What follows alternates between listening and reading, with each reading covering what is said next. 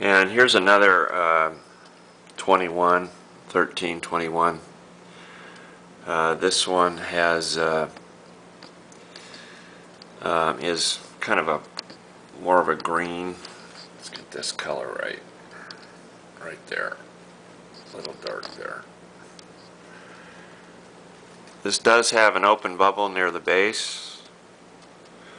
As you can see, it opened up right there,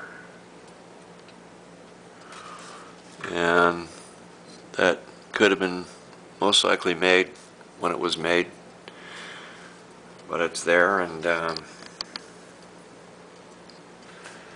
obviously, if it bothers you, it's something I wouldn't bid on. These FLORA temples come in a lot of really bizarre colors, not unlike some of the barrels we see. Finial is perfect. Top is perfect. Fairly crude bottle. Very heavy. Lots of glass in these.